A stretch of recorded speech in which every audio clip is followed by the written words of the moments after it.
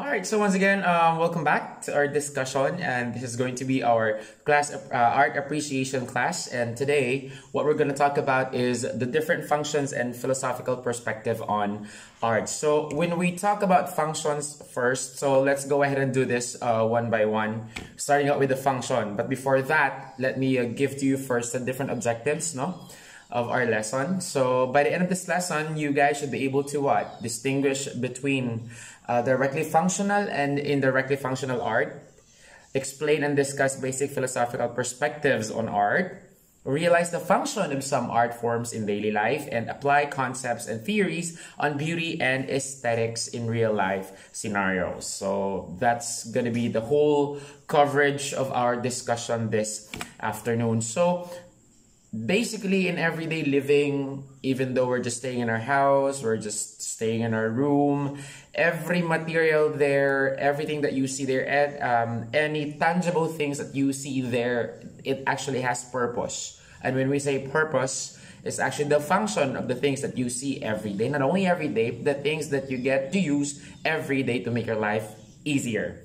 So Aristotle talked about this. He claimed that everything or every creation in this world, be it a living thing or be it a non-living thing, it all has what we call telos. Now, what is telos? Telos is actually a Greek word which actually translates into purpose. Now, according to Aristotle, he said that everything, every living thing, every living and non-living thing in the world, actually has a purpose.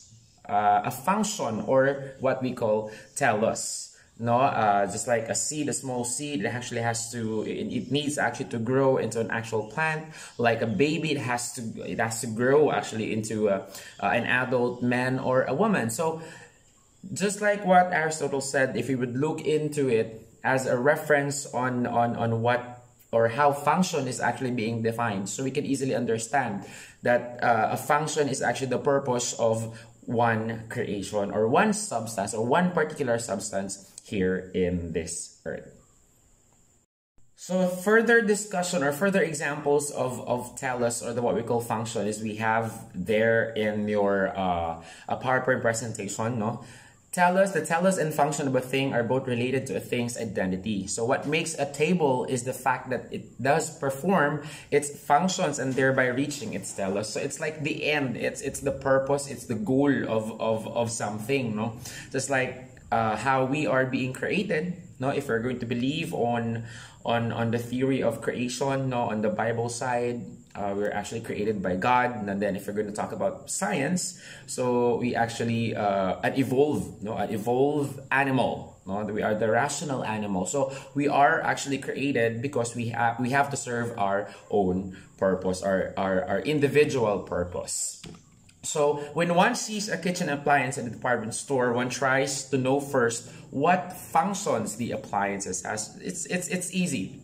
If you really wanted to understand what is telos or what is function or what is purpose is all about, if we are trying to buy, let's say, a mobile phone, so when buying a mobile phone, we are actually looking for its function first, or its capabilities, its specs, because it's something that we want to achieve on the things that we want to buy. So if that specific substance or material was able to or you were able to utilize its purpose or its functions, nor its capabilities, therefore that specific substance or that specific material is actually achieving its telos. The same thing goes with art. We create art for a certain purpose or for a certain telos. So it's actually the gist or the main idea of our discussion this afternoon. Okay, so let's go ahead and talk about it one by one, the functions of arts. So basically, we do have a lot of functions. We do actually have a lot of art functions here. So starting out with the motivated or the functional arts. So when we say functional arts, it's something that we do, something that we need to work on.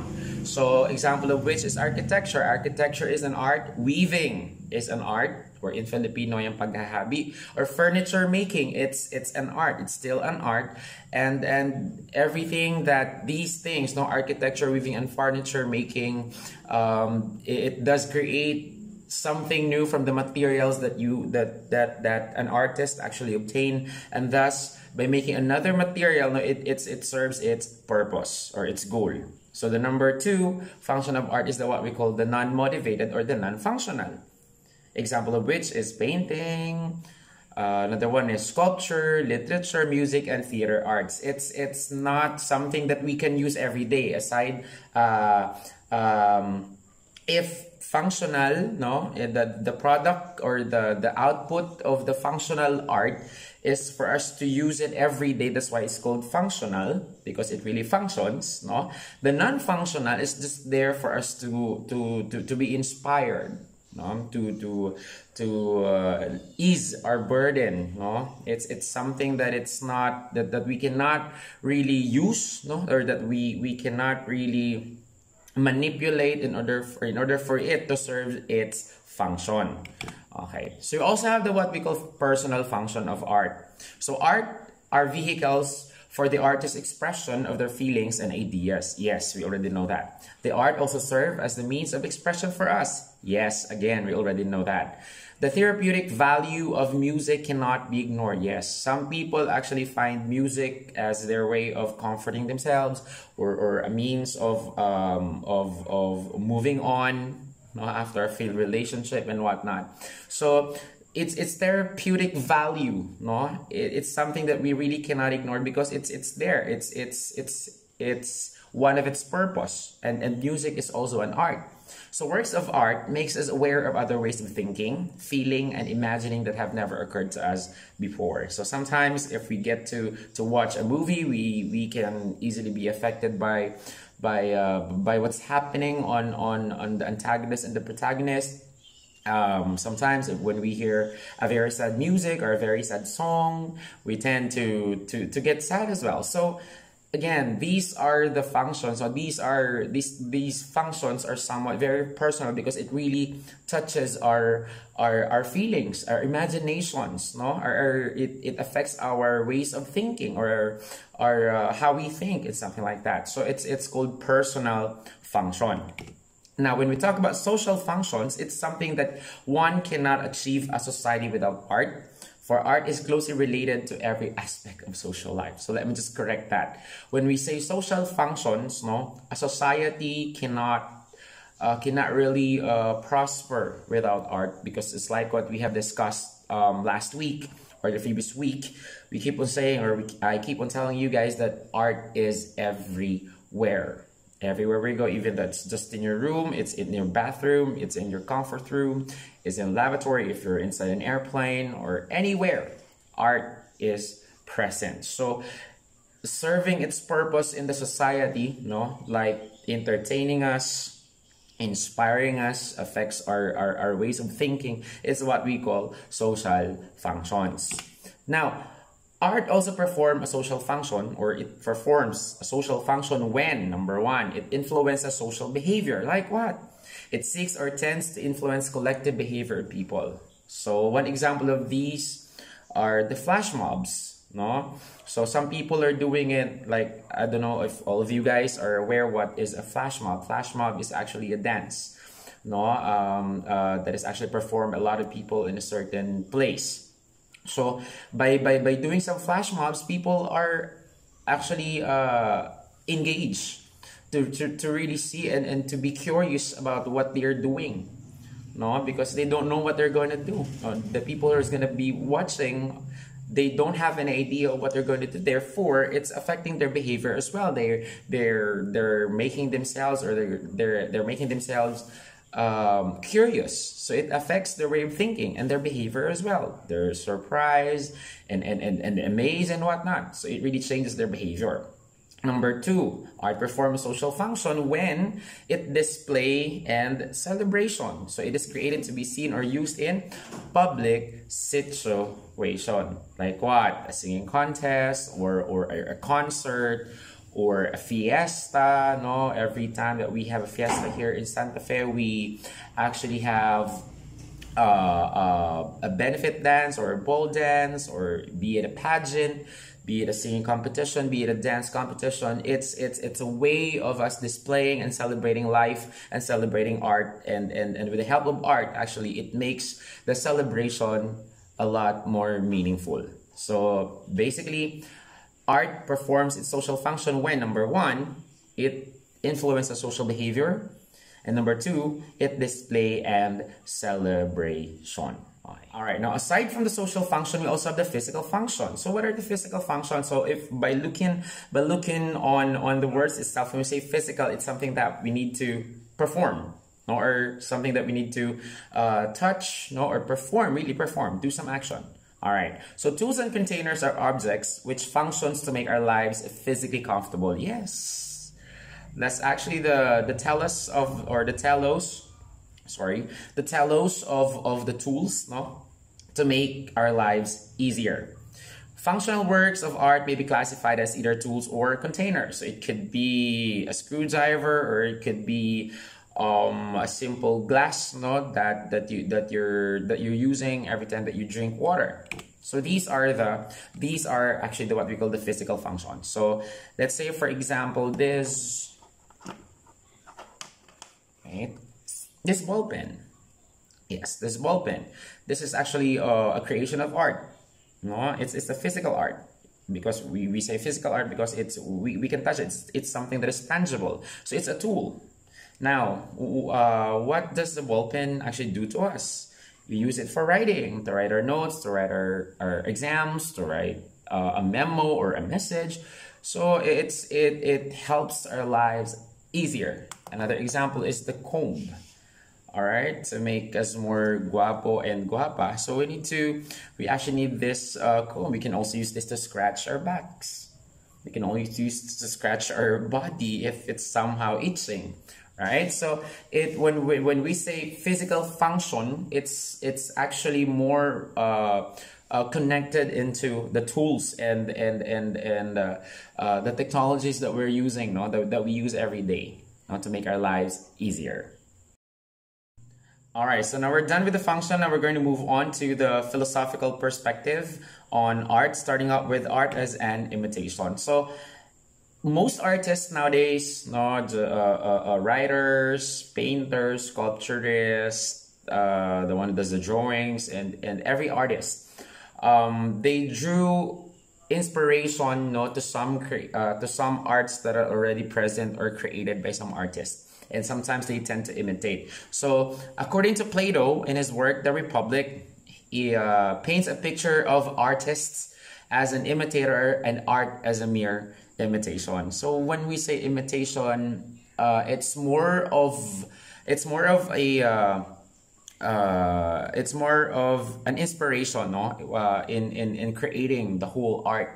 So in his description of the ideal republic, Plato advises against the inclusion of art as a subject in the curriculum and the banning of artists in the republic. So that's according to Plato.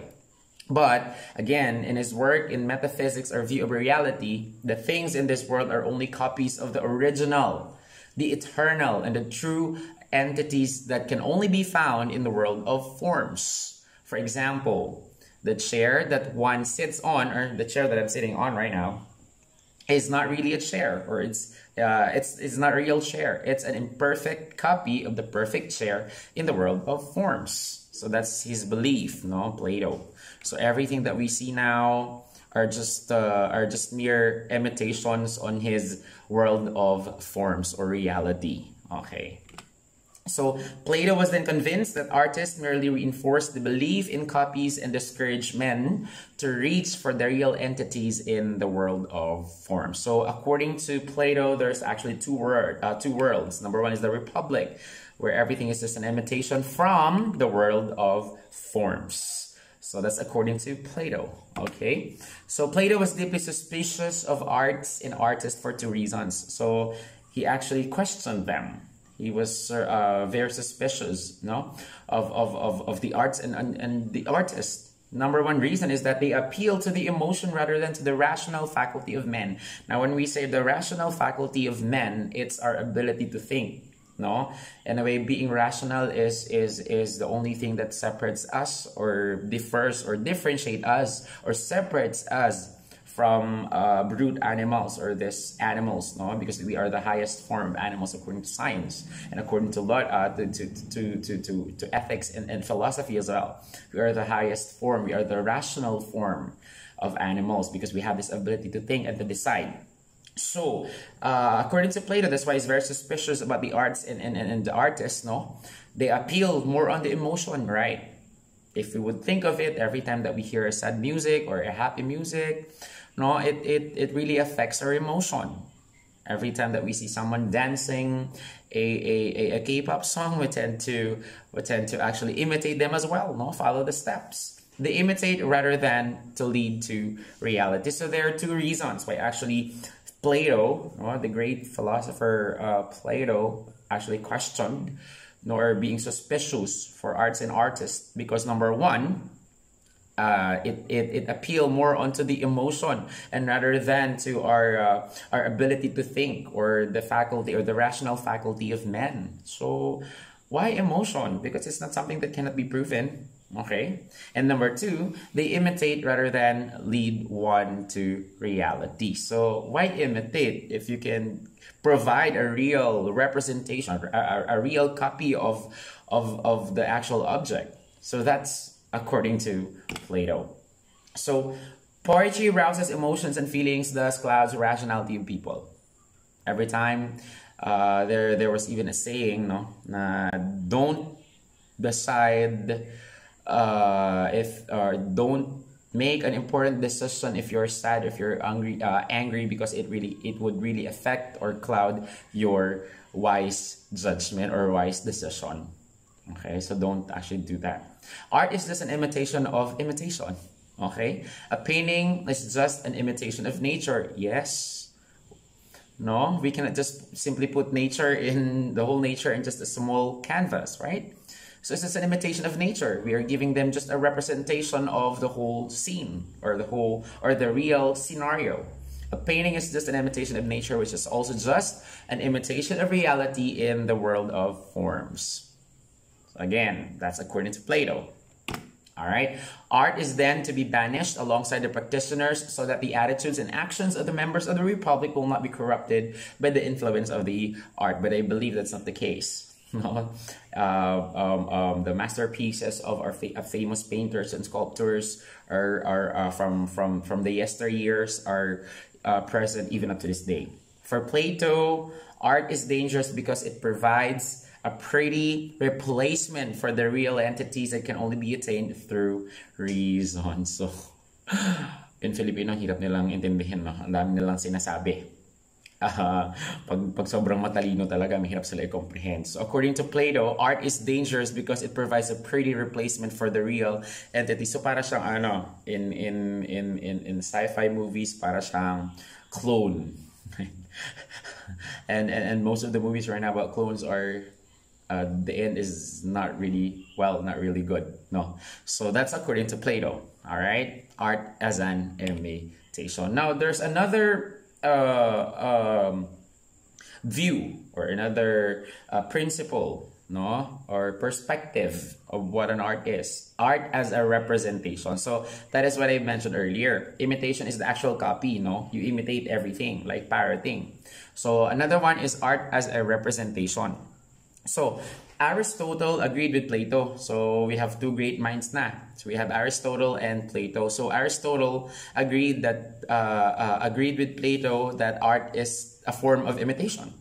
However, no, according to Aristotle, he considered art as an aid to philosophy in revealing the truth. The kind of imitation that art does is not arithmetical to the reaching of the fundamental truth of the word. When we say arithmetica, I don't know what these guys are actually thinking about what an art is, no? But according to Aristotle, he said that this is a kind of imitation, no, art, but it does not reach or arithmetical. It doesn't need mathematical things, mathematical conversions, mathematical solution or arithmetical solutions to reaching the fundamental truth in the world. Wow. So unlike Plato, who thought art is an imitation of another imitation, So that's what Plato said earlier, no? Imitation of another imitation. Aristotle conceived art as a representing, or art as representing possible version of reality. So, maiba lang ng konti kay Plato. So kung si Plato, sinabi niya, it's just an imitation of another imitation. So, para siyang copycat from, it's a copycat from a copycat. Aristotle said that it's a representation from the possible version of reality. So, it's like a different reality. For Aristotle, all kinds of art do not aim to represent reality as it is. It endeavors to provide a version of what might be, or the myriad possibilities of reality. So, according to Aristotle, it's just a representation of what a certain reality would look like. So, let's say, for example, you have drawn something, you have drawn a people dancing, no, people, or the nature itself. When you do your art, no, of course you get the inspiration, or when you're making your art, you're getting the inspiration of it from the things that you see all around you, be it be it nature. So if we are going to understand really what Aristotle is trying to talk about, or trying to tell us here, art as a representation, he just wanted to tell us that art now, or the artwork, no, that we are going to do, if we're going to draw a nature, is that it presents, or it gives us this understanding of what is the possibility of the real nature would look like, no? So that is what Aristotle would want us to know, that art is just a representation of the actual reality, not an imitation from the imitation. Although he agreed with Plato, but he just made his own idea, and he said that yes, it may be an imitation, but it's just a representation of the reality. So in the Aristotelian worldview, art serves two particular purposes. So if it's for Plato, he is actually suspicious. So Aristotle now then here serves two particular purposes. Now art serves two particular purposes. Number one, it allows for the experience of pleasure. Horrible experience can be made an object of humor. It can be an experience that allows for us to experience pleasure and happiness, no? And number two, art also has an ability to instructive and teach its audience things about life. Yes, I would agree. So it's cognitive. When we say cognitive, it's inside our brain or inside our mind. So yeah, I may have to agree with this one, because sometimes that if we are actually watching a movie, a form of art, if you're actually in the museum, checking on paintings or the Last Supper or anything like that, it somehow teaches us, no, be it about life, be it about your philosophy, anything. It would really teach if you would just allow yourself to dig deeper into the actual concept of that specific artwork. So again, according to Aristotle, we have two purposes, no, of art. Number one, it allows us to experience pleasure, to ease our burden. And number two, it allows, or it has an ability to be instructive, or to become a teacher or an instructor, because it teaches something, or teaches us something about life. All right, so we're done with art as an imitation, art as a representation, and number three, and the last one is art as a disinterested judgment. So when I say disinterested, not interested. Okay, so the philosopher that we have here is, we have Immanuel Kant. All right, so again, art as a disinterested judgment. So we have Immanuel Kant here. Immanuel Kant, in his Critique of Judgment, it's actually his work, Critique of Judgment, he considered the judgment of beauty, the cornerstone of art, as something that can be universal despite of its subjectivity. We already know that art is subjective sometimes, and it can also be objective. Now, when we say subjective, because the interpretation, it really depends, no, on the actual, not just the artist, but also the audience, no. The interpretation of the artist might be different from what the actual audience actually perceive. So that's why it's subjective. So according to Immanuel Kant, no, from his book Critique of Judgment, he considered that the judgment of beauty, the cornerstone of art anyway, art we considered as beauty, no, as something that can be universal despite its subjectivity. So we, according to Immanuel Kant, we just have the same interpretation of beauty, despite of the fact that it is subjective. Kant recognized that judgment of beauty is subjective. However, even subjective judgment are based on some universal criterion for said judgment. That's why we have the criteria for judging. No, that's why every pageant or every competition there is a what we call criteria for judging. No, because every one of us has actually have our own interpretation or definition of beauty. To some, beautiful might be someone who is short and big nose and big eyes. So it's really all up to them. Okay, and in some cultures as well, every people is unique, or every culture is unique. That's the thing that you have to bear in mind every day, that every culture, every living person in this world is unique. So therefore, they have their own criterion or criteria for what beauty is, okay, or how they perceive beauty.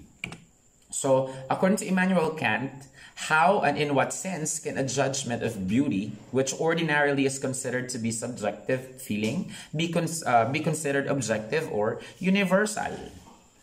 So that's actually the challenge, the challenge of Immanuel Kant as a disinterested judgment. Because I don't know, some people would actually find an abstract art as something that is very beautiful, but for me it's not.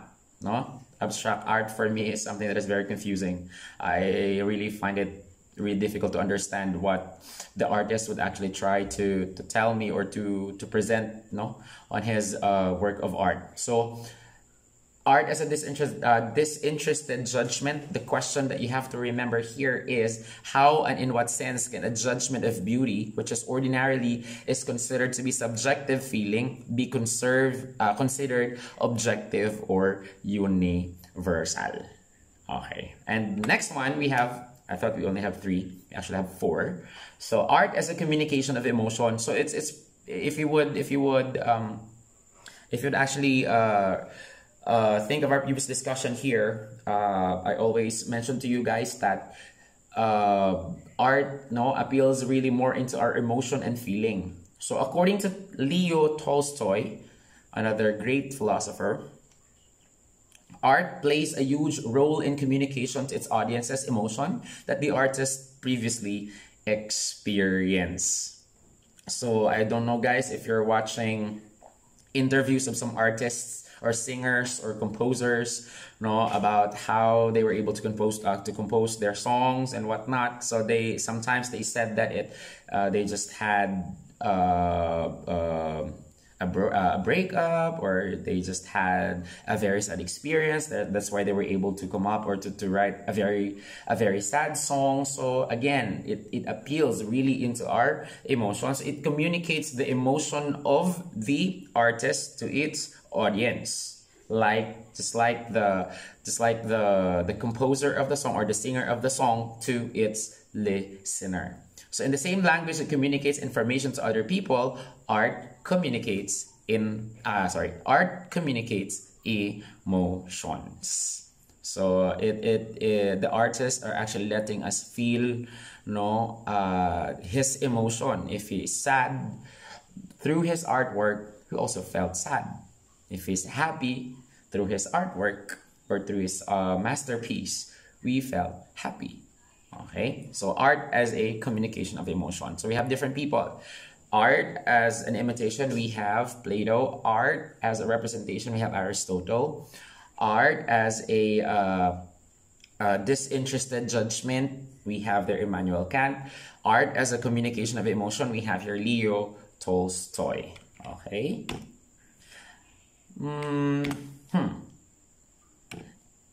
As a purveyor of man's innermost feelings and thought, art is given a unique opportunity to serve as a mechanism for social unity. Yes, Art has been doing that for a longer period of time now. No, it actually unites the whole society or the community. Now, art is central to man's existence because it makes accessible feelings and emotions of people from past and present. Yes. No, even though the actual composer of the famous musics, no, or musicians, no, that are still present up to this day, it still affects our emotions and our feelings. So what I'm trying to say here is that even though they're dead, no, the actual artists are dead, the purpose of art, no, which is to communicate emotion, is still present or still in existence. All right, so that's actually it. If you have any questions, you can actually just comment down your questions. Or while we're having our discussion, you can actually type in your questions there. And just a quick recap, just a quick reminder for all of you guys, no, if to those who are not yet able to submit their activities, no, please check on the PowerPoint presentation. I believe the deadline of that is actually this Friday. So make sure that you guys are able to submit it before Friday. And also we have an assignment. No? Look around your house and identify a product of art in a short bond paper. Paste the picture of that product of art in your household. Trace the beginning of this item and identify what function it has in history. Painting of the Last Supper in your dining room or a spoon. Be creative. Use your imagination. All right, and submit that on Fridays. Again, thank you all very much for joining me here today, and be safe, everyone, and good luck on your midterms exam. Bye.